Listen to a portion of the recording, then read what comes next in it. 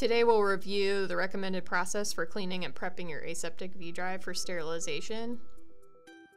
All of your items should be dirty when they come out of the OR. And then you'll prep your solution for cleaning using a pH neutral enzymatic cleaner and warm water, along with your tools for cleaning. The appropriate tools for cleaning are provided to you with your kit and DeSoutter approved lubricant. Soft nylon brush, a cannulation brush. Let's start with the handpiece. Always remove the battery and never autoclave your battery. Don't ever submerge your handpiece. Keeping the contacts as dry as possible is recommended, but you can remove the housing for cleaning if you desire. Water should always be gentle and low pressure and should always be run through the back of the handpiece, not the front. The front of the handpiece does have gaskets, bearings that help the motor to function properly. We can cause damage by using high pressure water or brushes here. Again, water should always be going through the back of the handpiece to the front. Use your soft nylon brush to clean your handpiece, removing any debris with your prepared solution. Make sure to get into all crevices and cracks and gently clean in the front of the handpiece where the bearings and gears are. Take special care to get into seams and tight to reach spaces around the triggers and buttons.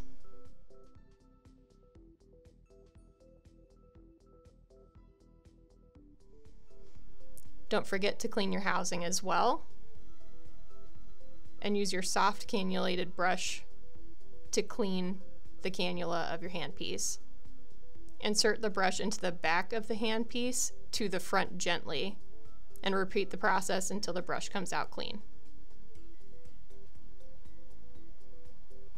Rinse your handpiece after cleaning with warm, clean water. Again, if you're rinsing using a tap, rinse from the back. The process now needs to be repeated with all of your attachments.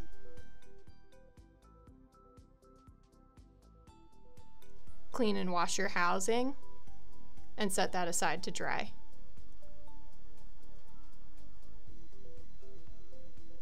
Using the nylon brush, you'll repeat the process with each attachment, making sure to open and accentuate each of these attachments.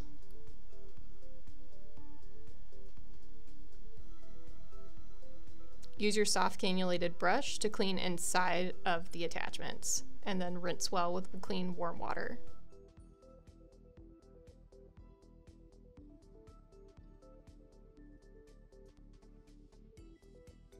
Make sure to clean in and around all of your set screws on your TPLO attachment. If necessary, these can be removed and put into your ultrasonic cleaner. Do not submerge or put any of your actual attachments into your ultrasonic cleaner.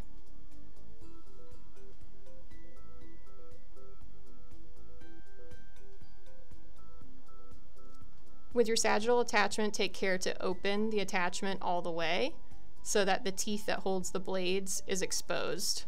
Use your nylon brush to clean into the teeth.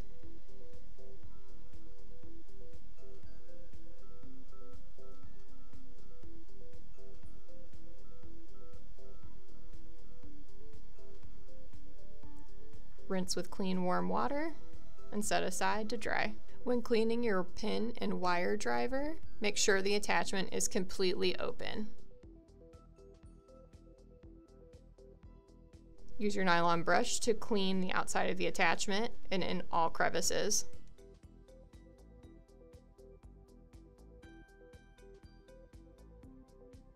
Using your cannulated brush, clean the attachment from back to front.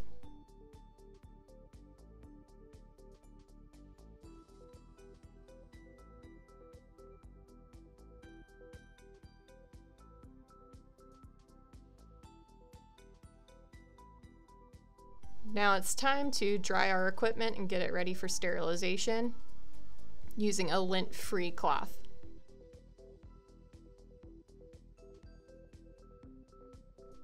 If you haven't removed your housing already, you can go ahead and do so now.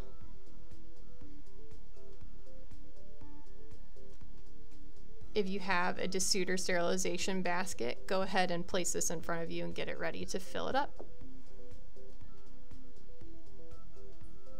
We'll also lubricate after drying, so go ahead and grab your approved lubricant. Making sure everything is as dry as possible before sterilization is imperative. Using an air gun is not recommended. Using the oil, use a drop of oil in the following places. Around the mode button, make sure to push your button back and forth to distribute the oil. Place a drop in each trigger and move the triggers back and forth to distribute the oil. You can also place a drop on the attachment release.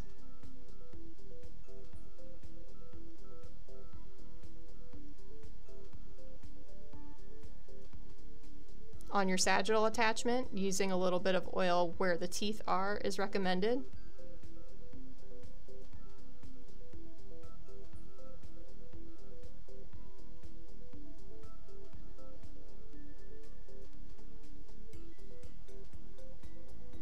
On your quick coupling attachment, you can also place just a little bit of oil. Make sure that you use only small amounts and distribute it well, as using a bunch of oil can cause excessive buildup. On your pin and wire driver, you can use a little bit of oil on the hand trigger release as well as the front of the attachment.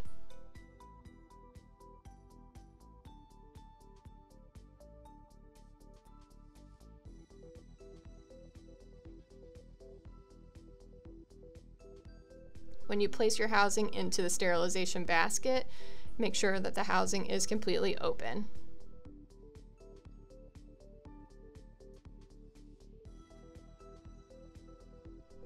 Place your TPLO attachment in as well, and your tray should look like this when you're ready to wrap and autoclave. Again, make sure that your housing is completely open and that your shield's included. Don't forget your indicator strip. Now our tray is wrapped and ready to go. There are a couple of different types of autoclaves available for use on the market today. One is a gravity and the other is vacuum assisted. Depending on which autoclave you have, that will dictate the sterilization parameters that you should use. You should always consult your manual to make sure you're using the proper sterilization parameters for your autoclave. We have a gravity autoclave here, so we will be using a wrapped tray, and we will use the parameters 15 minutes at 134 degrees Celsius and a dry time of 30 minutes at 110 degrees Celsius. Final disclaimers and warnings. Do not autoclave your aseptic batteries. Housing should always be open and face down during sterilization. Use of a dedicated sterilization tray promotes best practice, facilitating appropriate drainage. Do not allow the load to continue to sit within the sterilizer after dry cycle is complete.